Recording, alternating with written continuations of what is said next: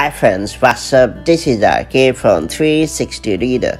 Right now I'm going to have to completely disable Siri on Apple Watch to stop Siri listening. While there is no denying the fact that Siri is a pretty smart virtual assistant that allows you to perform several actions faster, it has the habit of listening to private conversations. So just in case you are concerned about your privacy and wish to completely disable Siri on your watchOS device, this quick tip is for you. That all being said, it's time to learn how to turn off Siri on Apple Watch the quick way. Before getting started, make sure you have subscribed our YouTube channel and hit the bell icon so that you won't miss any update from 360 Reader. First and foremost, press the digital crown to go to the home screen on your Apple Watch, and then launch the Settings app on your Apple Watch and then tap Siri, and after that you have to turn off the toggles located right next to Listen for Hey Siri,